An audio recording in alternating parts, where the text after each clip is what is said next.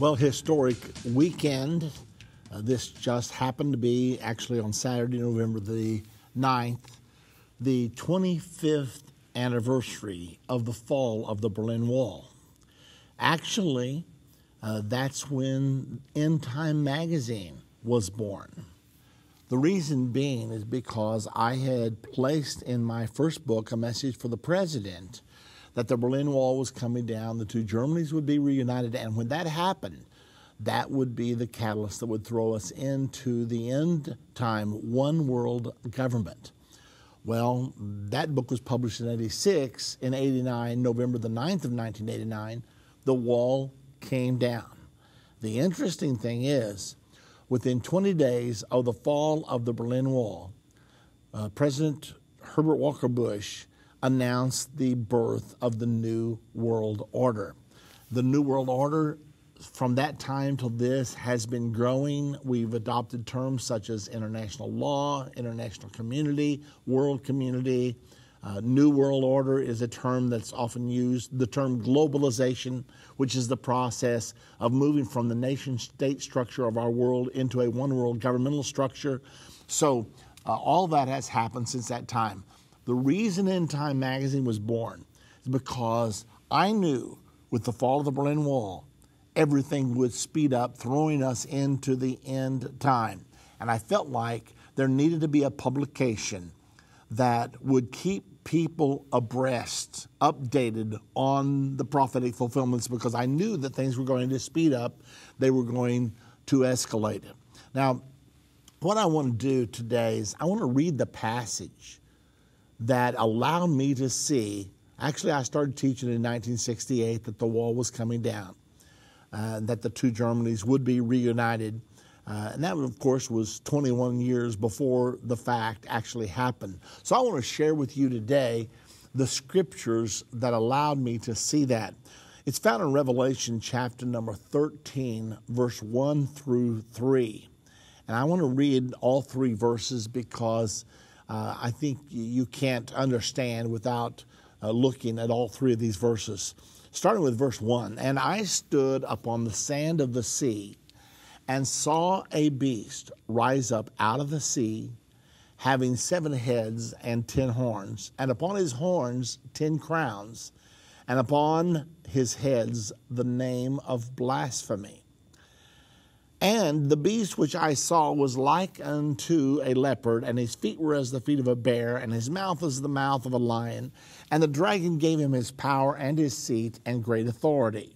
Verse 3, "And I saw one of his heads as it were wounded to death, and his deadly wound was healed, and all the world wondered after the beast." Now, what I want to do today is to sort of take you down the path that God took me down 25 years ago, actually more than 25 years ago now, that God took me down to open my understanding as to what this passage means. A lot of people taught that the Antichrist was going to be killed and raised from the dead, and that's one of the ways we would know who the Antichrist was.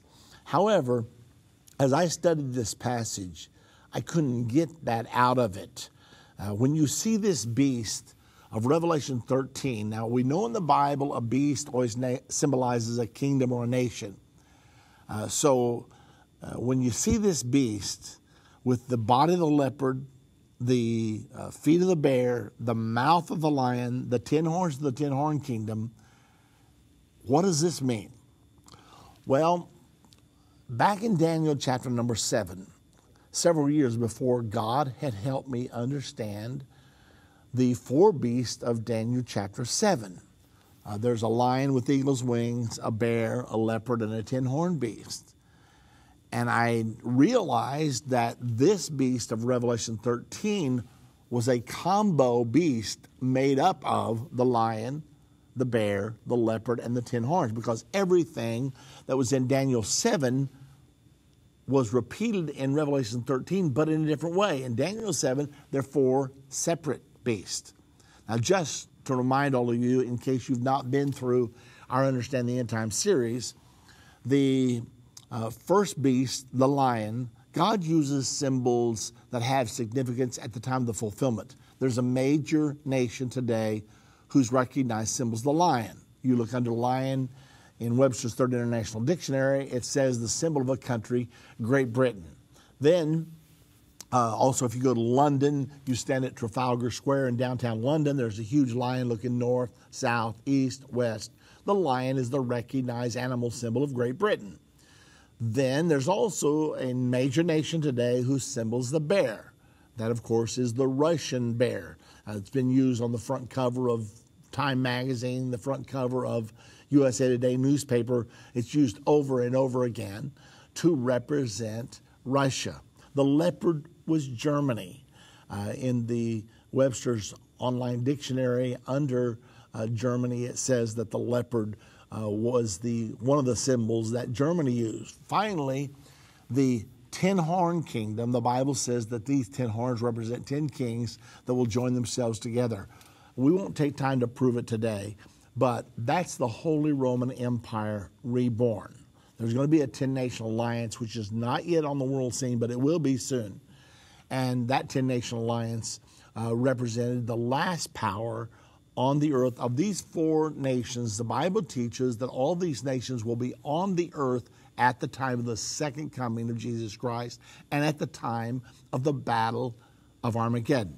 So I had understood this previously. Now I'm wrestling with Revelation 13. What does all this mean?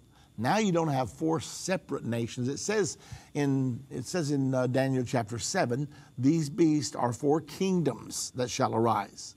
So we know that these are kingdoms or nations. When you move to Revelation 13, you have one beast or one kingdom now. And if you read the context carefully, the Bible says that the Antichrist will have power over all the earth. So it's a depiction of a world government. So then I said, well, wait a minute. That means since this combo beast has the body of the leopard, that's Germany, the feet of the bear, that's Russia, the mouth of the lion, that's Great Britain. And oh, by the way, all 7 heads from Daniel 7 are brought over to Revelation 13, and yet it specifically says that the mouth of the beast will be the mouth of the lion. Why does it say that? Well, because when you try to put together a world government, one of the largest obstacles to overcome is the language barrier. So the Bible teaches us that the language of the end-time world government will be English. Well, the United Nations has now declared that Britain or that English will be the authorized language of the new world order, of the one world governmental system. English also is recognized as the language of the internet. So even though there were 7 heads, now this is the other thing that's really interesting. When you go from Daniel, there's 1 head of the lion, 1 head of the bear, 4 heads of the leopard, and 1 head of the 10-horn kingdom.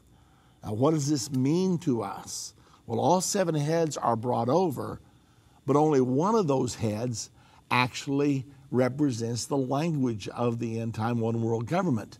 The rest of the heads are all there. So on this combo beast, you've got 1 head of the lion, 1 head of the bear, 4 heads of the leopard, 1 head of the 10-horn kingdom. You have a total of 7 heads. How many heads are here on this beast? The Bible says the beast has 7 heads, and it also has the 10 horns. So it's got the body of the leopard, the feet of the bear, the 10 horns, the 10-horn kingdom, the mouth of the lion. So everything is joined together except for one element. The eagle's wings are gone. So hopefully that means the United States of America is not going to be an integral part of the kingdom of the Antichrist. Nevertheless, that's not relevant to what we're talking about today, because the main thing we want to really focus on is, notice that it says, I'm going to read it again. And I saw 1 of his heads, 1 of his 7 heads, as it were, wounded to death. So it doesn't say the Antichrist is going to be killed. It says that of these 7 heads on this beast, 1 of the 7 is going to be wounded. Let me just give it to you exactly the way it says it. And were wounded to death. But his deadly wound was healed, and all the world wondered after the beast. So then the question becomes, of the 7 heads, which one was wounded to death? So we got 1 head of the lion, 1 head of the bear, 4 heads of the leopard, and 1 head of the 10-horned beast. Which one of those heads could be said to be wounded to death? Well, when Adolf Hitler brought down World War II on the world, there were people at the end of World War II that said we can never allow Germany to disturb world peace again. They started the Franco-German War of 1870. They started World War I. Then they started World War II. There must be something wrong in the German soul. So we have to ensure that this will not happen again. So they decided to cut Germany in half. They created East Germany and West Germany. They placed East Germany under the communist sphere of influence.